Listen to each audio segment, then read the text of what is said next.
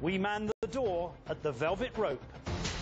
From the global resources of ABC News with Terry Moran, Martin Bashir, and Cynthia McFadden in New York City, this is Nightline, September 30th, 2009.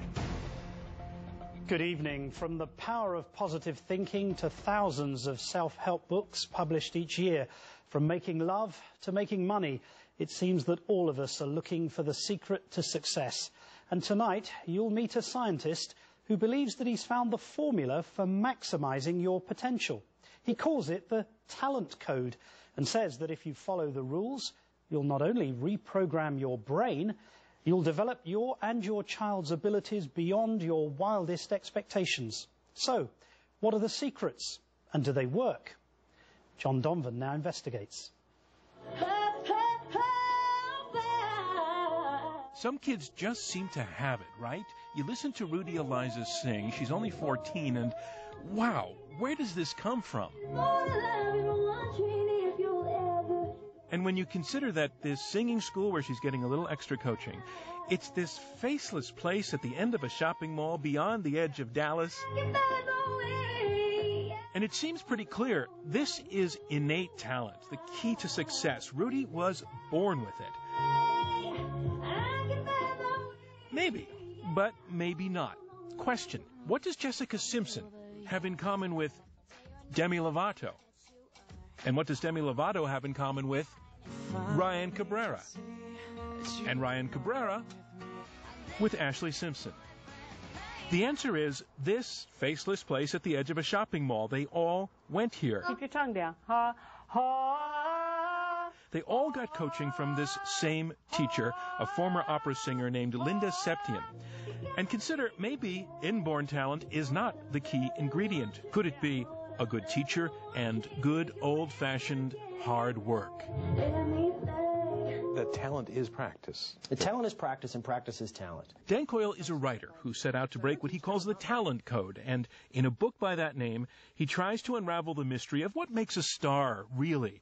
His conclusion, supreme talent is not born, it is made. Because I think right now, talent is sort of the last magical thing. It's magic, right? That's the story we're told in the media, it's the story we're told in the culture. Tiger Woods is magic. Michael Jordan is magic. Mozart was magic. But as we look closer and as we use modern tools to look at what's going on there, we're seeing a different kind of magic. Coyle studied Linda Septien and her school and identifies it as one of several talent hotbeds that he's found, places that seem to produce the most talented singers, football quarterbacks, classical musicians. What was going on here? Well, let's start off with ingredient number one, practice. Hours of practice. Which makes perfect evolutionary sense, really. I mean, we are built to learn. We're a learning machine. When we stress the wires of our brain, the skill circuits of our brain in a certain way, those skill circuits get stronger. And in order to make a permanent memory, you need to repeat something. All of which plays out beautifully in rat brains, which is what Dr. Doug Field studies full-time. His work is really the scientific underpinning of Dan Coyle's talent code theory because of this white stuff he studies that the rats and we have in our brains, myelin. It's kind of an insulating material that wraps around the nerve pathways. Is an area of the brain containing white matter. Field discovered that this insulation actually grows each time an action is repeated. White matter continues to develop and myelin continues to form. So it wraps that wire, gives it more insulation, and the signal moves much more fast and much more accurately. Faster and more smoothly. So if you repeat the same action a lot of times, if you're, say, Tiger Woods, practicing the same golf stroke over and over, the myelin gets really thick and the brain cells start firing much more in sync, and that makes all the difference. Imagine walking 2 miles per hour and having someone run by at 200 miles an hour. That's the difference we're talking about that myelin can make. How important is over and over and over and over? And is it talent in the end, or is it the work? That's a very good question. Talent plays a very important part in that it makes my job easier. Persistent plays a bigger part. Put another way, practice makes perfect. But we knew that, right? You get it. Your placement is good. You're doing really well. And so becoming a Jessica Simpson, it's just a matter of putting in the hours? Well, no, Coyle thinks it's a lot more than that. Who the teacher is is a huge part of it.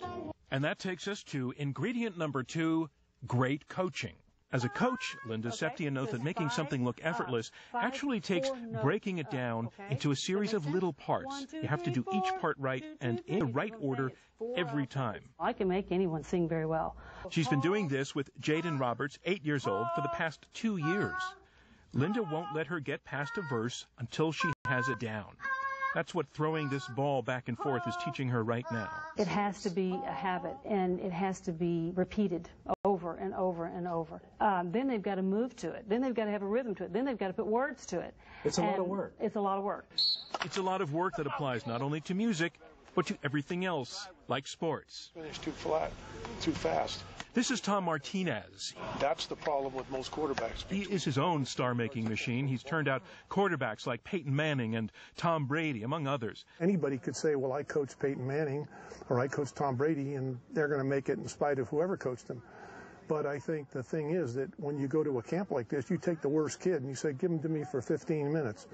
And then watch him mechanically. And that's what you'll see him do. You'll see him repeat himself a million times. Tom Brady, in his wallet, carries a small piece of paper with about 6 or 7 Martinez-isms on them to remind him exactly what those things are. It's simple, it's repetitive, but it's difficult to do. And as Coyle observed, the style of a great coach is mild, laid back, intensely watchful. There's nobody giving inspirational speeches. What there are people giving small, really intense corrections. They're getting people into that zone where they can deeply practice, and they're making small corrections. And that's the path to skill. That's the royal road. Getting into the zone where you are so focused on those small corrections and small steps, the rest of the world just melts away. It's not just practice. It's ingredient number 3, total concentration. We're in rural New York State, the Meadowmount School. Nothing fancy to look at, but look at who studied here. Yo-Yo Ma, Joshua Bell, Yitzhak Perlman, some of the greatest classical performers in the world today. Learning this way is not easy, breaking things down into small steps. It's being interrupted. It's much more intensified. You gotta, when you come in there, It's having to try the same small section over and over. But the process seems to be making more myelin in the brain.